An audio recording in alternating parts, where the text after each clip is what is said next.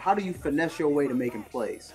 Shoot, a lot of people about Weber, especially my position coaches, man, if you ever ask them, like, I'm a savvy player.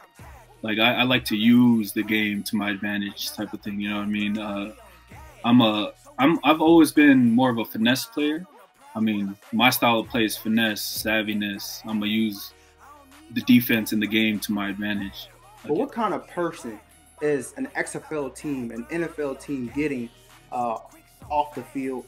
I'm a faith and family man first. I'm not going to risk doing all these things outside of the field because I got a family to feed, and everything I do is for my family. And I'm just about that action, boss. Yeah, I'm about that action.